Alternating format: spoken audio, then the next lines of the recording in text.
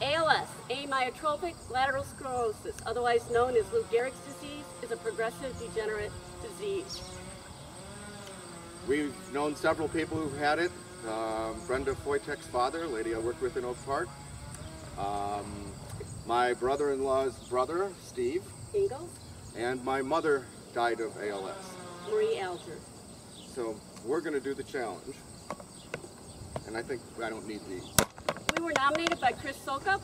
I nominate Rachel Scheffler, Laura Martin, and Nick Theodorakis to do the Ice Bucket Challenge for ALS. I second your nomination. And please go to alsa.org to donate. That's www.alsa.org. Are you ready? Ready? Ready. Go.